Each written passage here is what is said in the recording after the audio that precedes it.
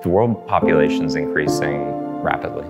We're going to be at 9 billion people by 2050. Feeding them becomes very problematic because our arable land and potable water are limited resources.